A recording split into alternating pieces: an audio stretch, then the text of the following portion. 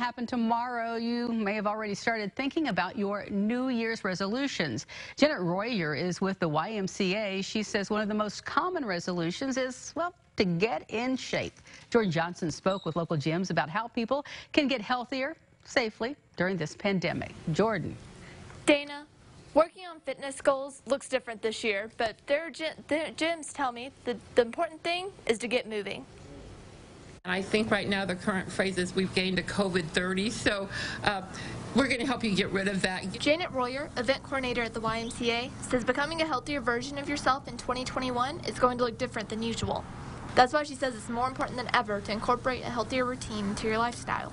We're going to wipe out that nasty diet word and make it a lifestyle, how to make better choices. The YMCA is even starting up new programs in January to help people begin living healthier. While these will be in person, Royer says COVID-19 safety protocols are in place.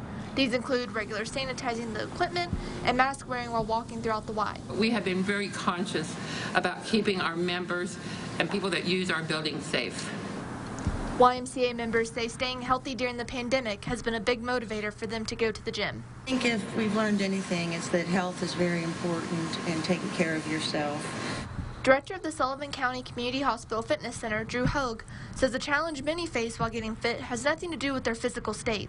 Mentality-wise, how to get your mindset where it needs to be to help you reach your goals, and I think that's what we see the most with people.